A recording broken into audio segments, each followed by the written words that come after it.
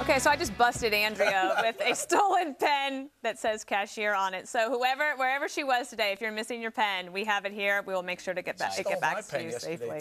All right, we're going to talk about D.C. because, as you have probably guessed, unemployment remains very high, not just in America, but especially in the nation's capital. It's 8.5%. Walmart was planning on building 6 stores in D.C. That would nearly add 2,000 jobs to the area, but it's now pulling the plug on at least 3 of them because just within the last hour, a so-called living wage bill was passed by the D.C. government. Now, this has been tried before in other cities. One of them, Eric, was Chicago, where you're from.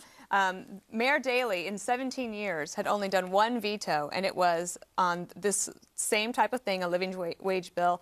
They were not able to override the veto, and now Walmart has several thriving stores there and lots of jobs. Do you think that D.C. is shooting itself in the foot? There's absolutely no question in my mind D.C. isn't, and Walmart's going to pull the plug on 3 stores, 2,000 jobs. Just to put this in perspective, the minimum wage in D.C. right now is $8.25.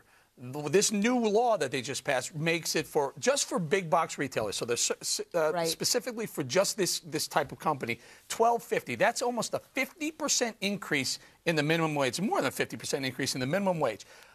To understand what Walmart's all about, they're about thin margins. If you take 50%, increase 50% on half of their sales, if this were to be company-wide, you would wipe out their full profit and you would put 2.2 million people out of work. As it is, you're only going to put 2,000 people out of work very quickly. I'm sorry. Don't forget the other jobs to build the superstores. A lot of construction jobs, a lot of satellite jobs that are associated with it, too. But the word that you mentioned is profit, and you're seeing 2 forces meeting. One that is driven by profit and another one that doesn't have to.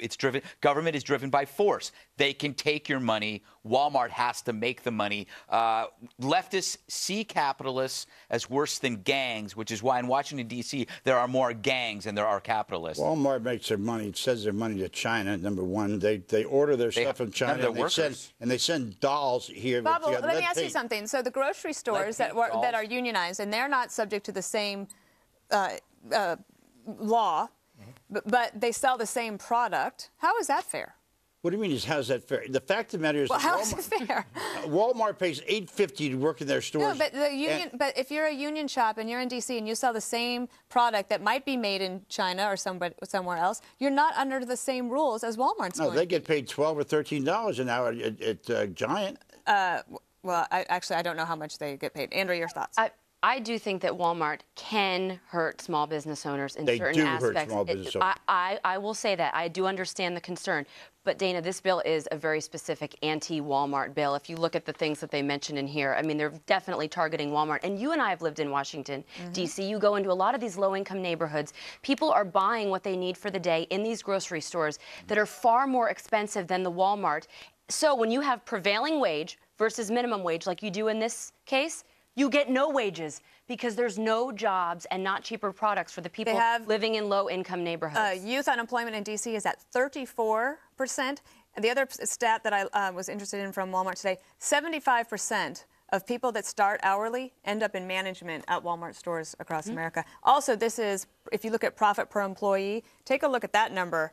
I'm going to show it to Bob in the commercial break. We're going to come back. His mind's going to be blown. Look at that. That's good. And then management makes $11 an hour. There you go. But government hates Walmart because for every person that works on Walmart, that's one less person dependent on government.